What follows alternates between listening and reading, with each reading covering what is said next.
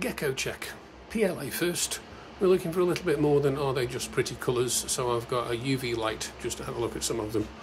Down here on the right, this is my newest filament. It's a glow-in-the-dark orange from Gecko, and next to that is Creality's orange, and I'm not sure where that red's from, but that's got a little bit of UV reactivity as well. Further up we've got Bambu Labs glow-in-the-dark green and Gecko's glow-in-the-dark. The Bambu Labs is actually green during the daylight, whereas the Gecko one is transparent. Other than that, we've got the Airy One white, which I've shown glows very nicely in UV. Nothing else really does much. There's an odd reaction from a bronze one up there. I don't know what that's about. Moving on to PETG.